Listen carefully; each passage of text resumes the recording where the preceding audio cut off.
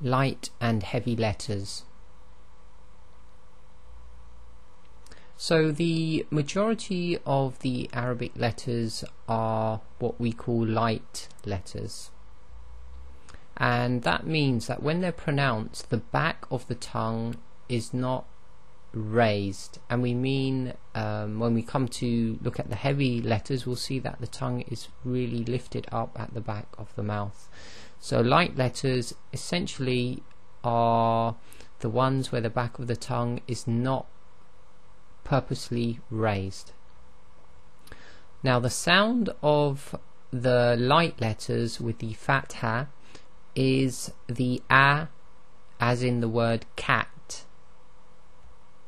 So let's take some examples. So these letters here are classed as the light letters, and they've got the fatha. So we've got the ba, the ta, the fa, the na, and the la. Okay, so ba, ta, fa, na, la all have got this ah sound, and this is with the fatha. The light letters, which are the majority of the Arabic letters, have the ah sound. Now the heavy letters. Now there are 7 letters which are classed as the heavy letters, and in essence what happens is whenever you pronounce these letters, there's a raising of the back of the tongue, and the tongue is actually raised with these heavy letters with any vowel they have. However, you see a significant change in the way the fatha is pronounced on these heavy letters, and they give a R sound, and in English the closest thing you would get to it is the word art. So we'll just have a look at these. So first, this is a list of the actual letters which are classed as heavy letters. So we have the sad, the dad, the ta, the dha, the kha, the qaf, and the ghain. Okay, now we've put here a set of Arabic letters, and we've essentially, for most of the heavy letters, we've paired up the counterpart in the light letters.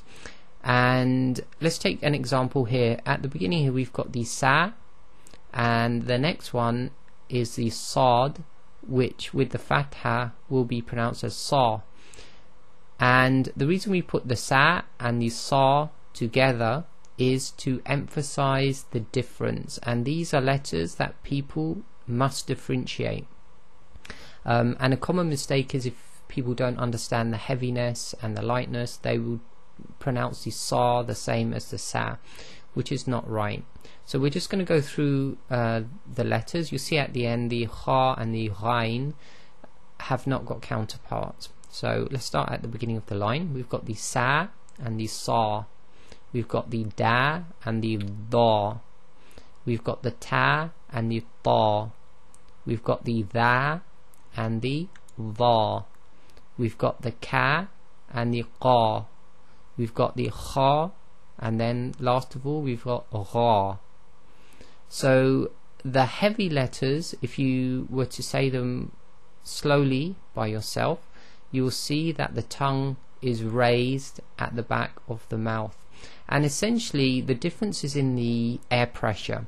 When you say sa, i.e. any of the light letters, the air actually will exit through the front of your mouth. So the direction of the air is horizontally to the front of your mouth. So if you just try and say sa, da, ta, dha, ka, the sound is going forward. Now when you say the sa, the da, the ta, the dha, the qa, the kha, and the gha, you will notice that because you're raising your tongue, the air pressure is actually going up towards the top of your mouth. Okay, so there's some pressure build up of the air and it's going upwards. So try saying sa, sa. You'll notice that very little air will go forward through the front of your mouth, and this is essentially the difference. It's the pressure there's pressure on the heavy letters and the air is being forced towards the top, so it's going vertically up inside of your mouth. Now what we'll do, we'll look at some samples of the heavy letters just to reinforce the actual pronunciation. So the first one we've got here is salatihim, salatihim. Then we have arda, arda. Now when we cover the makharij of each letter, and when you do this with your tajweed teacher, they will train you to pronounce these properly. Here we're just giving a very brief example of the heavy letters. So the next one is ta'ami, ta'ami. Then we have dhanna, dhanna. Next one we have is khannas, khannas. Then we have uqad, uqad. Then we have ghassaqa, ghassaqa. So the main thing to take away from this is they are not the same as the the light letters. The light letters have a sound. All of the heavy letters have a sound which is closer to the R sound in English. And again, this is only learned properly with training with a teacher. And just a note here is try not to make the letters too heavy. So if we take the sa, don't change it into a saw. So it's more an R sound than an O sound. Okay, so a note here as well on other heavy letters. So the Ra and the Lam are only heavy under certain circumstances. Okay, so these two letters, the Ra and the Lam, they're sometimes light and they're sometimes heavy. Now the letter Ra is actually a very difficult letter to master. It has about 15 rules which have to be learned, and those rules determine whether the Ra is light or heavy, and the pronunciation of the heavy Ra and the light Ra is not easy. So we're going to have a complete lesson dedicated to explaining this, and again this is something that is mastered with a teacher. Now the Lam is heavy only when it is used in the name of Allah, and there are rules here. So essentially all you have to remember is that with the name of Allah, when the name of Allah is preceded by a letter which carries either a fatha or a dhamma, then the Lam of Allah goes heavy. So let's look at some examples here. So the first one here we have Bismillahi. Okay, so we have the Allah preceded by a kasra on the meme. So in this case we say Millahi. So the Lam is La. Remember, La is light, is the A sound. So again it's Bismillahi, La. Now in the next two cases the name of Allah is preceded by a fatha and a dhamma. So it's Huwallahu, Huwallahu, La. So again it's the R sound, this is the heavy sound. And then in the last one we've got Lullahi, Lullahi. Again it's that R sound, the heavy sound. So it's a simple rule, but it's a basic mistake that many people make in their recitation. Now we're going to talk about something called skilled transitioning. So we've got a rule here. A light letter is never affected by a heavy letter and vice versa. A skilled reciter is trained to make transition from light to heavy letters and vice versa without breaking this rule. So what we're saying here, let's take some examples. A common mistake with people who are not trained with a teacher, tajweed teacher properly, is when there are combinations of light letters and heavy letters together, they change the sound, especially of the light letters. So the light letters suddenly become a bit too heavy, and this is something that is picked up by a trained teacher, and it's something that you will get used to once you've been your mistakes have been picked out. So we'll take a few examples here. So the first one, we've got sudurinnas. Okay, now the mistake that people make is they will say sudu. So they say su, which is the back of the tongue is raised, and then when they come into the dal, they keep the tongue raised, so they make the dal heavy. So you have to quickly change and transition to a light letter, so it's sudu. So you've got, so the dal is do, you don't make it du. Okay, so sudurinnas. Take another example. Idha waqab. Now the ba is an echo letter here, so we're doing the qalqala, but to know, at the end we've got heavy letter and a light letter. So again, the mistake is some people will say waqab, waqab, and the ba is made heavy here, ba, waqab, and it should be waqaba, ba, waqaba, waqaba. Okay, so idha waqaba. So a slight difference there, but a trained teacher will pick this up. We have the same sort of example in the next one. It's fil uqad. So you've got to make sure that when you do the dal, you bring the makhraj, the point of articulation, back to the proper point of articulation of the dal, and the tongue is not raised. The next one is probably more clear. We've got sayasla. So the ya is light. Now what people will do as a mistake is they affect the ya with the sound of the sad.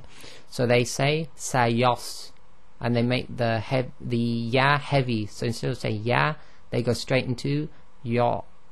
So we have to keep the ya as the ya, and then quickly transition into the sad. So it's sayasla. Okay, sayasla.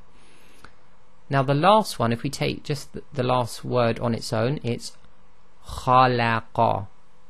Okay, so we've got a heavy, a light, and then a heavy letter. Now a mistake people will make, they'll say khalaqa. So they make the lam heavy. Instead of saying la, they say la. It should be khalaqa. And this is where the training of the jaws takes place, and also the training of the ear to be able to hear these very slight differences.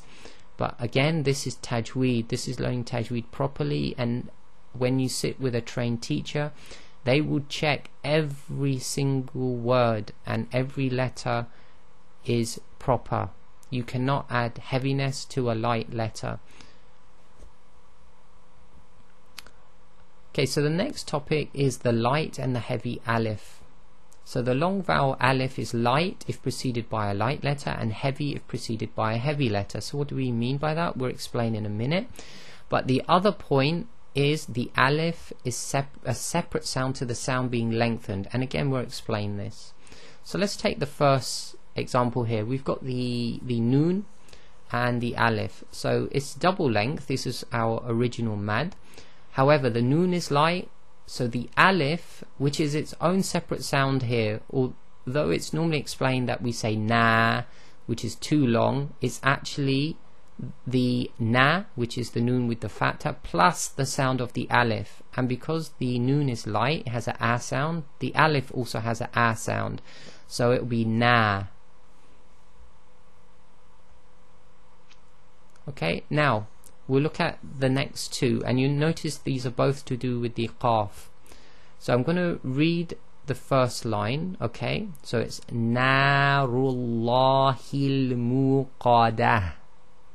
Okay, so listen to the sound of the qaf, muqadah. So the qa is qadah, so it's heavy but it's still qadah. Now the second one, the same qaf is al-qari'ah. Al-qari'ah. Now it has the qa. Now between the two you've got muqadah and al-qari. So the second one sounds a bit heavier, qa, whereas the first one's muqadah.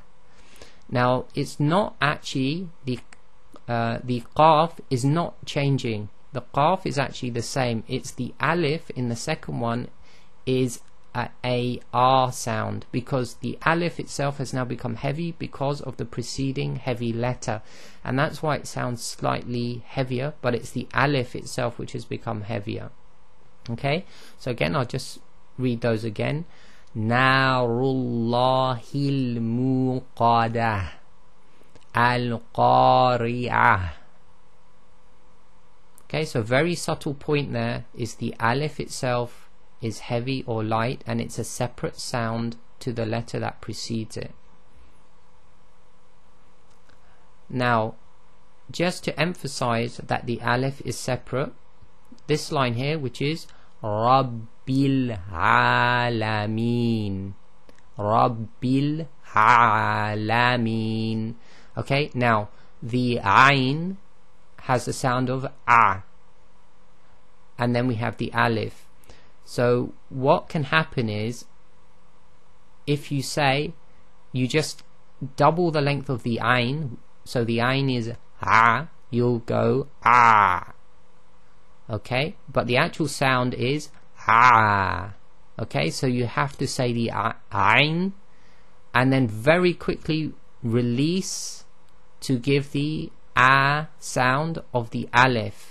So they're two separate sounds, so you have to release. Remember, the Ain is done by squeezing the muscles in the throat alongside the windpipe, and you have to release them very quickly to get the alif in as an alif without squeezing it. So it's Rabbil Alameen, and again a skilled tajweed teacher will recognize if you hold the Ain too long and you keep the throat constricted too long, because then you're not saying the alif, you're just doubling the sound of the Ain itself. Okay, and that's really an introduction to the heavy letters.